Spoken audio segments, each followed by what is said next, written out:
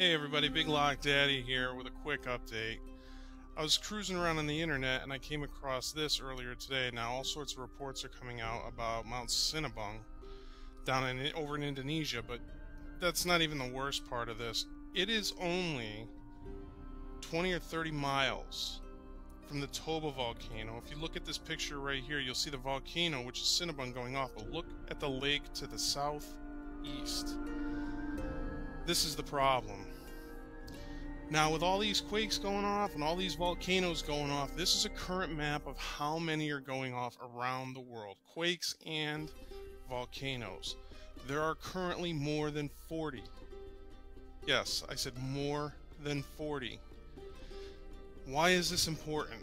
I believe this is important because we're seeing a huge uptick in volcanic activity.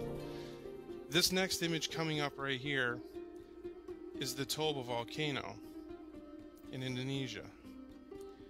Now, May 9th, there was an earthquake recorded, and that's the caldera you're looking at right there, and that white dot is where the earthquake was recorded. It was a 4.0 at probably 70 or 80 miles deep. You'll see the information coming up here real soon. I think Toba's getting ready to go. It's just like Yellowstone, only bigger and badder. As you can see here, I'm sorry, it was 4.8. And that was on May 9th, 2016. And this again is how close it is, guys. Heads up. Toba's gonna go. Peace.